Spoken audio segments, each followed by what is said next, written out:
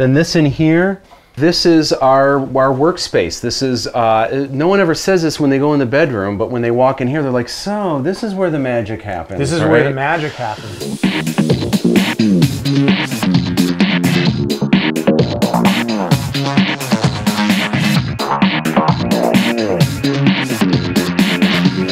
So this side is Lindsay's side, and you can see this is where she's got all her puppet designs. This is actually a prototype for her Scarlett Johansson Black Widow puppet that she's doing for Marvel Comics. Right now. She's doing that right now, yeah. She's got a bunch of stuff she's doing for Guardians of the Galaxy.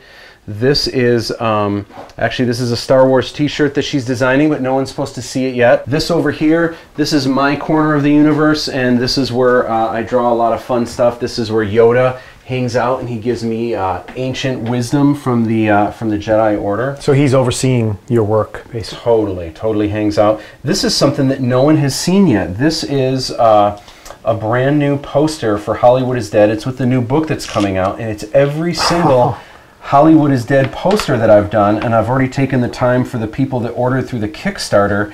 I've taken the time to draw a zombie Marilyn Monroe right on the poster. It's amazing that when you see them at this size, you can instantly pick out the movie poster and identify what it is. And then when you read further, you go, oh, this is Toy Gory. Right. And post-mortem combat. Right. So Darth Vader hangs out here. Here is a, I keep him in the corner because if, I hope no one, like at parties and stuff, comes in here and starts playing with him. He is super glued together because, man, these battle droids, they did these digitally because there's no way these guys standing up, they would have just, you know, kept falling down and stuff. But, so he kind of takes charge over here. This is a replica of Obi-Wan Kenobi's. Wow, I have never held one. Lightsaber.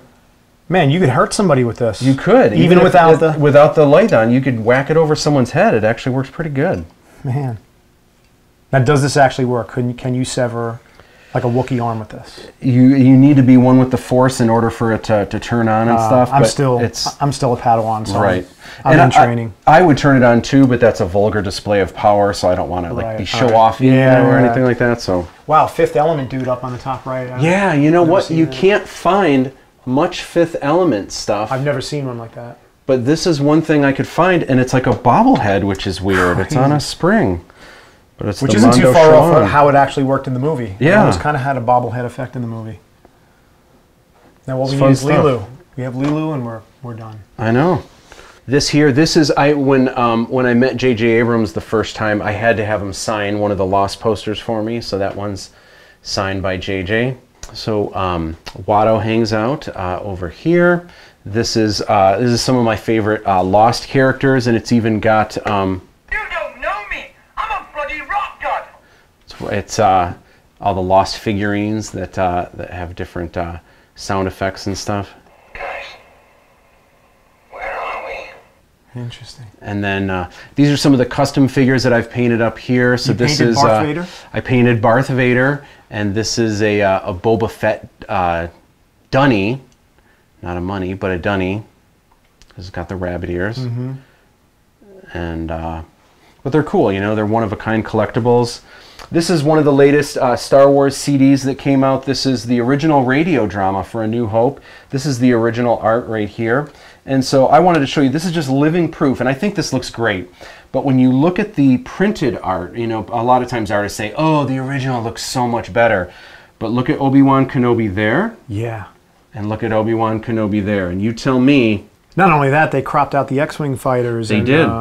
Yeah, they kind of moved. Fading out R2 here. Right, right. And that, you know, that's what they do. You kind of get used to it, so after a while it's just kind of like, whatever. That's the name of the game.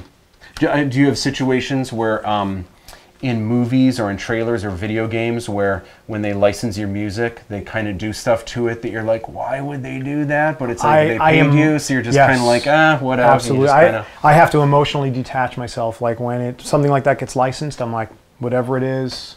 Right. It is. I know what the song is. Thankfully, my fans know what the song is, and whatever they do for the trailer or the video game. Right. It's a little out of your control. You know, right. They're paying you money to do this, and you can, you know. And at the same time, it's like, how mad can you be? It's like they're using your music, they're using my artwork. Right. It's like, can I really complain that they cry? I mean, dude, it's my artwork on a Star Wars CD. It's just that you spent so much time making this perfect, right, and then it's like someone scanned it the wrong way, and now right, and you're like, why would they do that? But all right, yeah, Ben is kind of gone there. He's kind of a ghost. Yeah, well, he is a ghost, so I don't know. Maybe true. that's what they were thinking. Yeah. Who knows?